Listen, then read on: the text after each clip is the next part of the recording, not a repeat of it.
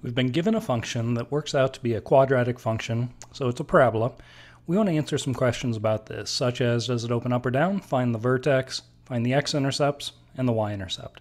So the first thing I'm going to do to determine whether it opens up or down is I'm going to go ahead and multiply this out, put it in the general form. So I'm going to think first, outer, inner, last, or distributive property on this.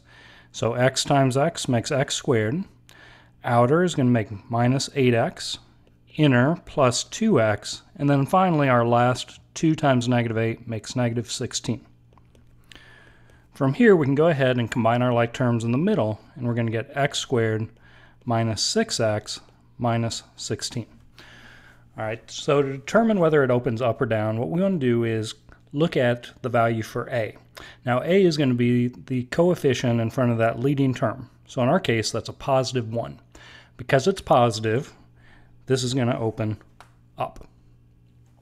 Next task is let's find the vertex. So remembering the vertex formula, h equals negative b over 2a is very handy in determining this.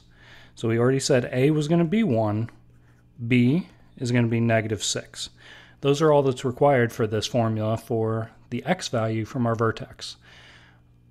The other thing to remember, as you're trying to remember this formula, I always think about the quadratic formula, negative b plus or minus the square root of b squared minus 4ac all over 2a.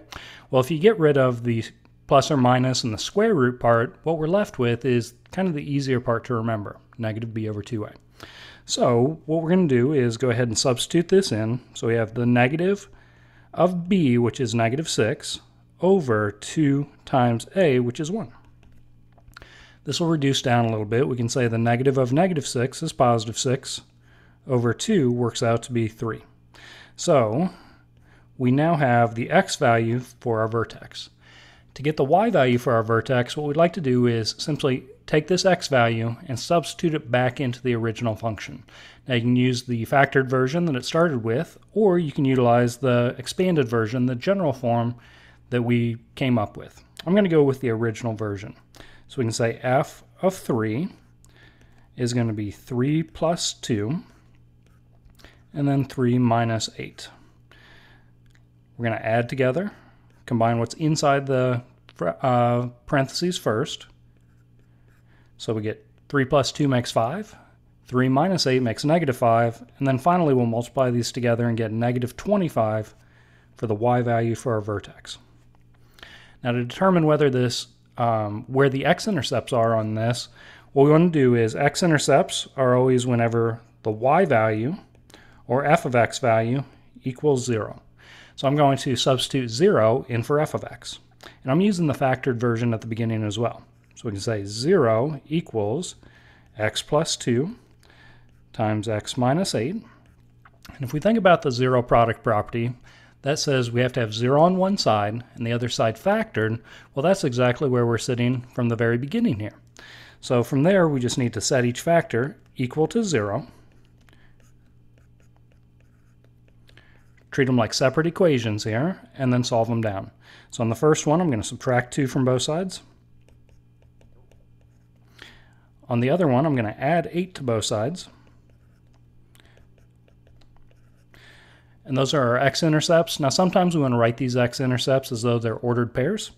So as ordered pairs, that would be an x value of negative 2 and a y value that we substituted in as 0.